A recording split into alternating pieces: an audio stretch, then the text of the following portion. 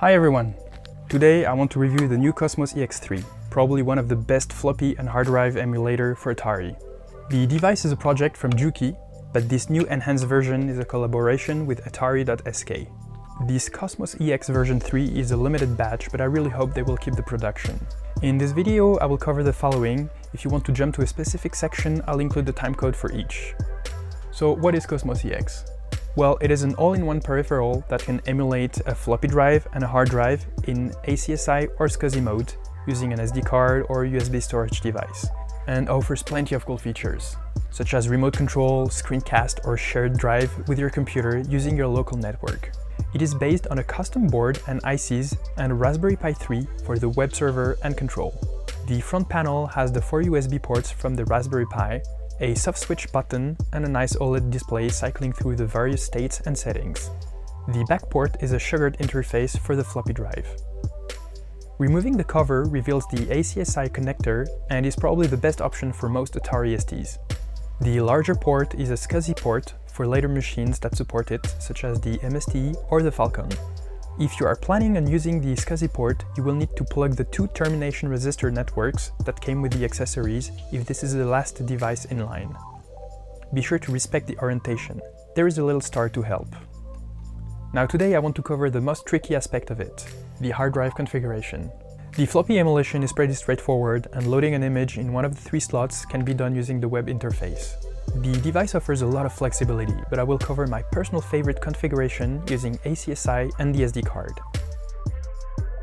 First, while the device is powered off, you need to select the right mode using the internal switch. My units were shipped as SCSI, so I had to switch it on for ACSI mode.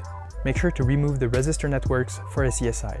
Then, plug your device to a USB power supply.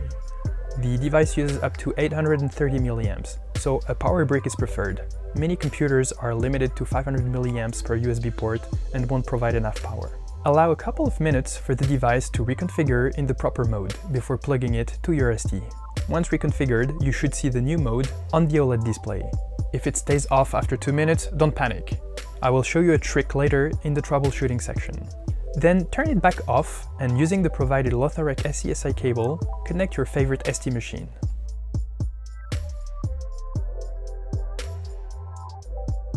Now let's review the software steps. This is one of the many methods to make use of the CosmosEx, maybe not the fastest, but it should provide a good step-by-step approach. Start by connecting the device to your local network. You can also adjust the CosmosEx settings from the Atari, but I find the web interface easier to navigate for the initial setup. Open a browser and type the IP address your device got from your router. You can get it from the OLED display. Now go into the Settings tab and change ACSI 0 to SD to map your SD card. Power cycle your CosmosEx. Now is a good time to burn a floppy with the CosmosEx tools just in case. You can get it from the interface here. You will also need a hard disk driver. I am personally using ICD. You can get it from Atari Essentials.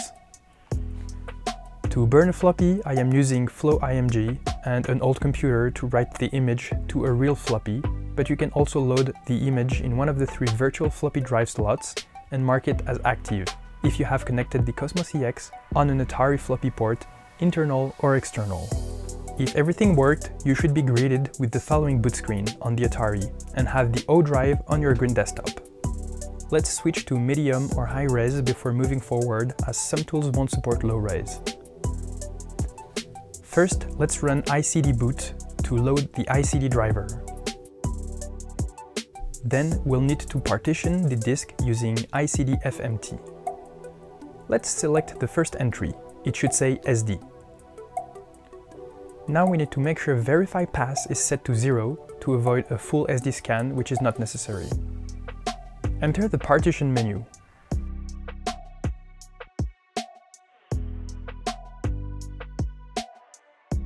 Clear all the default partitions, select Size. I will create a first partition of 16 MB that should come up as a gem partition. Now add all the other partitions you want. They should be BGM type. Don't forget to make them active by ticking them in the On column. Finally, you can proceed with Partition entire hard disk. Validate all settings and quit the program. This will apply the partitions and reboot. At this point, it is a good idea to power cycle everything.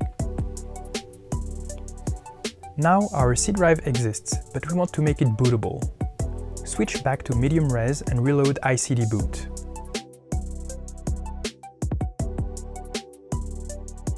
Start HDUtil to install the ICD driver on the C drive. Click on boot and install the driver.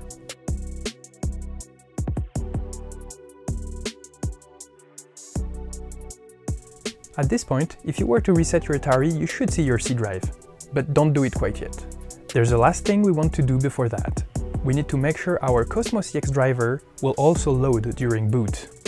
Manually add the C drive by clicking on any disk drive, go in Options and install disk drive. Install the C drive and repeat with the O drive containing the CosmosEx files. In the C drive, create a folder called Auto. Everything placed here will load by alphabetical order during boot. Open the O drive and copy cc_dd in our newly created Auto folder. That's it, everything should now work properly. Now you can install again all the other drives, D and E for me, as well as the CosmosEx drive O. You can now save your desktop so the drives can be restored every time. Now everything works, we can take advantage of the shared folder capability. To do so, go in the CosmosEx config section and under Shared Drive, enable the service and enter the path and credentials of your server. Depending on the permissions, you will be able to read and write on it from the Atari and exchange or backup files easily with your PC. The default letter assigned for this shared drive is P. We just need to add it to our green desktop and save it.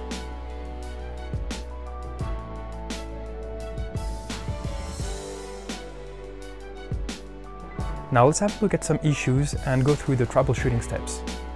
First, let's address a problem that happened on 2 of the 3 devices I got. This only applies to the CosmosEx revision 3. When switching from SCSI to SCSI, the device wouldn't boot again, and I was stuck in a loop. I will skip the details here, but I found the following method to fix the problem. First, make sure the CosmosEx is not connected to the Atari, just connect the network interface and power. Make sure the internal switch is in ACSI position. Using your favorite SSH client, connect to the Raspberry Pi. If you don't remember the address, you can always switch it back to SCSI and check the OLED display. Chances are it will be getting the same IP when you put it back to SCSI. Log in the Pi using the login root and password CE. Navigate to the CE folder. Run the CE force flash script. This should detect the mode and reflash the chips for SCSI. The other issues are minor, but could be worth a check. First, the power switch doesn't have enough solder and wires could detach. If you have the equipment, it's a good preventive maintenance to add some flux. Other issue on the V3, I couldn't access the terminal. I'll look into this later. And finally, the SCSI cable is a little bit too tall and creates a bulge on the 3D printed case. Not a big deal unless you have a tight space. That's it for this video. There are plenty of other options on this device, such as keyboard injector and Sting compatibility, so let me know if this is something you want to see covered.